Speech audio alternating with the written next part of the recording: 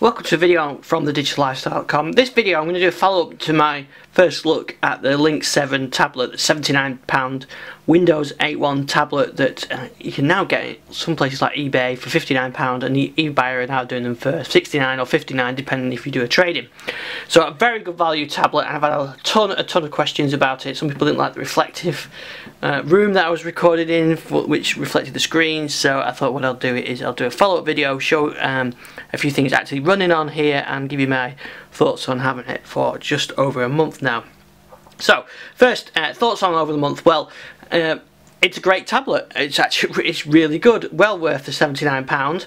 As I said in the review video, my only criticism of it is the battery life. You get around 4 or 5 hours battery life, and it does tend to drain the battery when you're not using it. So you may switch it, charge it up now, use it for a couple of hours now, come to it this time tomorrow, and it could be flat. So it does drain the battery like that. So I found maybe every 2 days you need to charge it if you're using it intermittently. If you're using it consistently, then you're going to have to charge it 4 or 5 hours, something like that. To give you an idea, I charged this before preparing for this video, and I've done a quick installation of Minecraft and a couple of other tests on it, and it's down 94%, so it's probably about half an hour usage, 20 minutes usage, something like that. But it does drain when you're not using it, which is a bit of a downside. So some of the questions have been asked. First off, which is the screen as reflective as it looked on the previous video? And I think the answer, if I twist it around to the light, you can see the reflection, but if I'm just using it normal like that, it's fine. So no, I don't have any issues with it being reflective at all. It's perfectly fine. At performance, so we want to look at that first. Going to look at Minecraft shortly in the video, but before that we'll have a look at some Windows Store apps. So let's load up Netflix and let's see how long it actually takes to fire this up. So I'm not going to edit anything out on this. There you go, pretty quick to load up. So let's load a video. I've got fairly decent broadband here, about 40-50 meg, something like that, so broadband speed shouldn't be an issue. You can see some of the reflection there while this is sort of on black screen, but it's not too bad.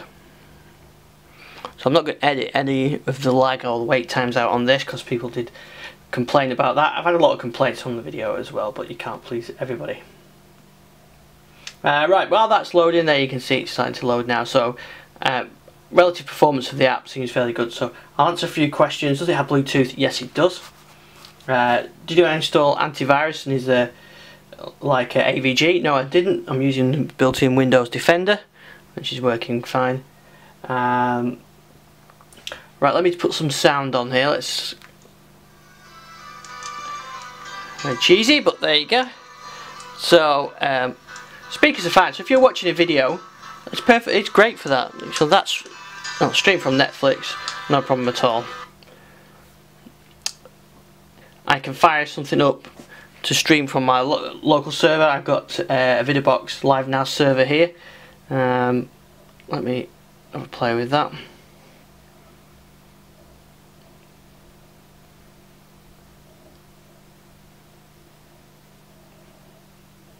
I'm not going to edit anything on this. This is a Blu-ray that's been ripped and stored on my VideoBox server, which is running Plex Media Server, and then I'm using the Windows 8.1 Plex client, and this will be streaming over my network.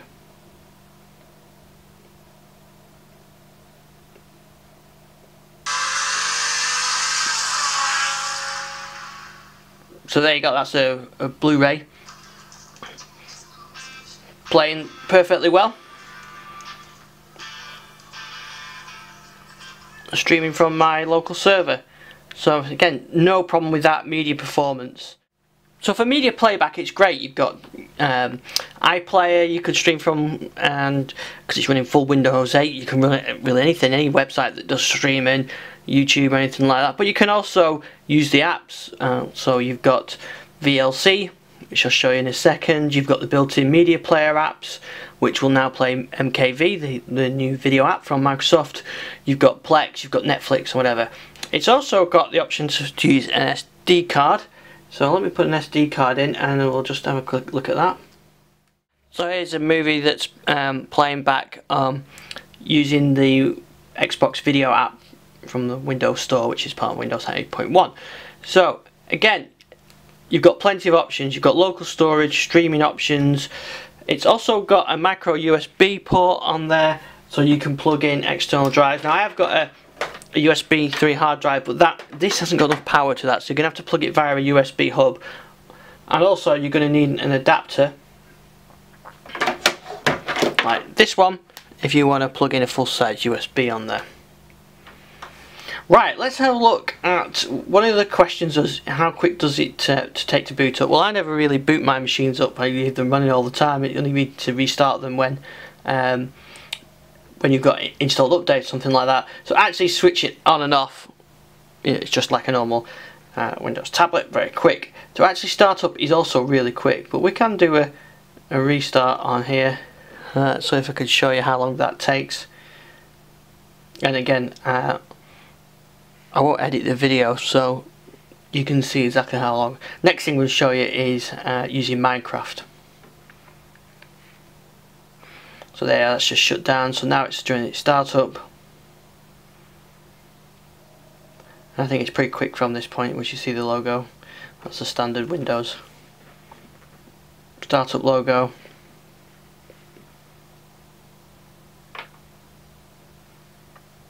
And Windows is about to start. There we go. So as you can see, very quick. Right, let's have a look at, as promised, Minecraft. I'll just log in. Now with Minecraft you need a keyboard for it to work, because it's not the Pocket Edition that you get on Windows Phone or on the iPad. This can run the full version of Minecraft. Now it's very low processor compared to what the recommendations are. I'm not sure how good it is, so let's try it. I haven't really tried it yet. So now to do this I'm going to use a USB keyboard, a wireless keyboard. So I'll attach that via the USB port. I don't know, I mentioned on the previous video as well, we've also got a micro HDMI output, so I could connect this up to the TV if I wanted to play Minecraft. But let's have a look at it on here. So there, I've already installed it, the trial version, the demo version.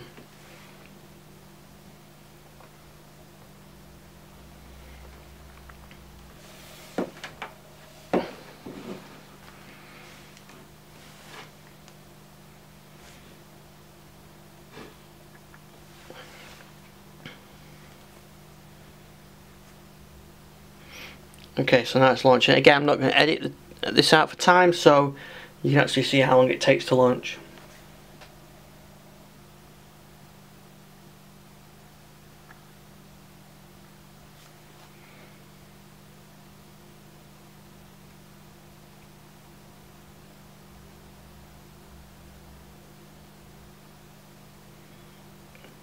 So there we go, let's play the demo world.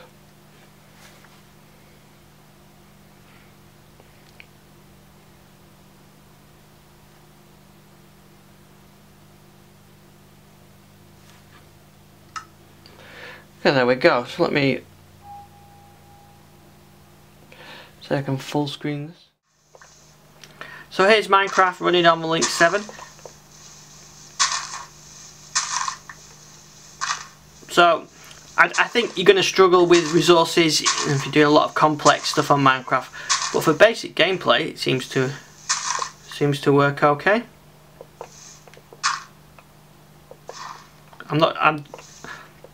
Minecraft can be quite heavy on the resources, but you know, this is working okay.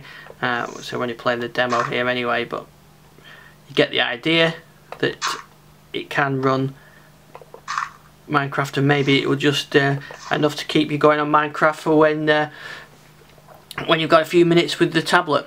So let's have a look at the other games to do, and I'm not a big Minecraft player, so maybe my kids would be better on this. But if you've got any questions about any specifics on Minecraft, feel free to send those in via our YouTube channel or IS Dixon on Twitter. Well, let me close this, and I'll show you some other stuff. This is the Windows Store FIFA game and Ultimate Team, and actually this worked quite well as well, and I've tried this on Surface and on other Windows devices.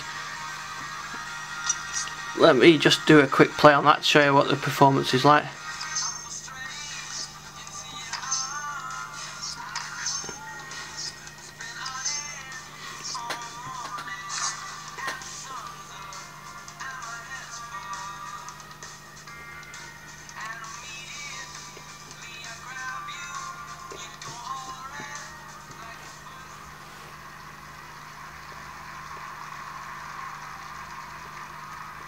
So there you go, so you can see the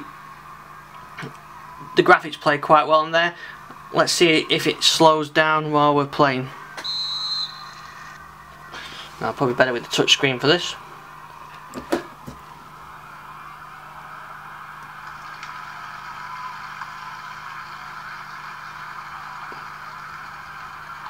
Bit of a slow down there, but it's not too bad.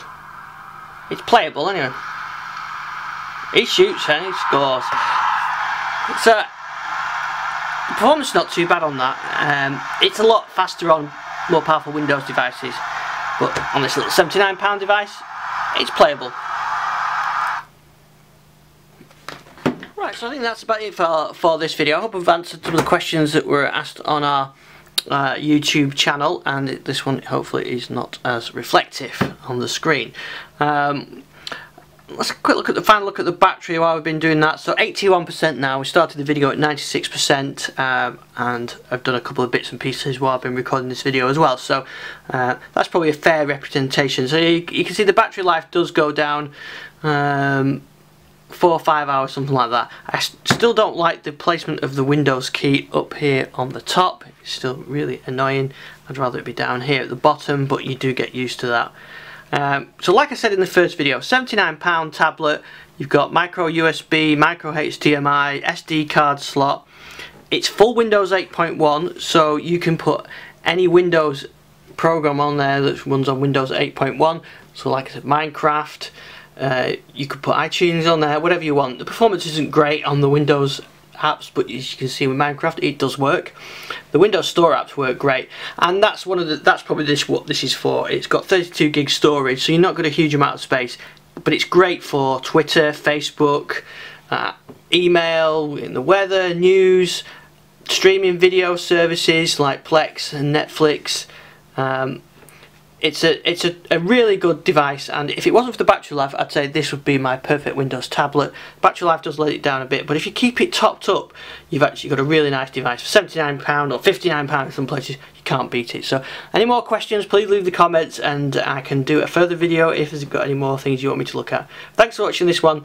I'll see you on thedigital lifestyle.com, at Iron Stixon on Twitter, or on our YouTube channel.